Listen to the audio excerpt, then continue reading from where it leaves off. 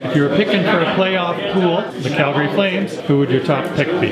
Sean Monahan, because he's been really consistent. His contribution offense has been great, scoring goal. Yuri Hudler. And why would that be? Because he's been consistent for us all year, and I think he's going to continue that into the playoffs. Monahan's been pretty clutch for us all year. I think he'd be a guy that is going to be a guy that we're going to lean on heavily. Probably Yuri Hudler. And why would that be? He's an unbelievable player. He's our leading point getter, and I'm sure he's going to continue that success in the playoffs. Probably our goalies. I mean, they've been stepping up for us all year, keeping us in games, so I would have to pick one of them. Russell. He's gonna lock up a lot of minutes. He's gonna, get. I think he's gonna be a major factor. And how about a sleeper pick, an unheralded player to come out of nowhere?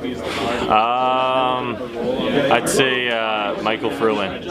He's been playing really well lately, and I think he could have a strong playoff as well. Somebody like Stajan, who maybe hasn't had points wise hasn't had the greatest year, but he's a huge part of our team and a great leader on our team. I would say Markus Granlund. He has a lot of experience from Finland playing big games. So Matt Stajan probably, because he has the experience. He has been around. Michael Furlan. Just because he has that persona of being maybe a playoff player. He's a big physical guy. You can score some big goals. So that'd be a tough pick, but there's not too many sleeper picks that guys. Everyone knows who's going to step up, and we're looking forward to that.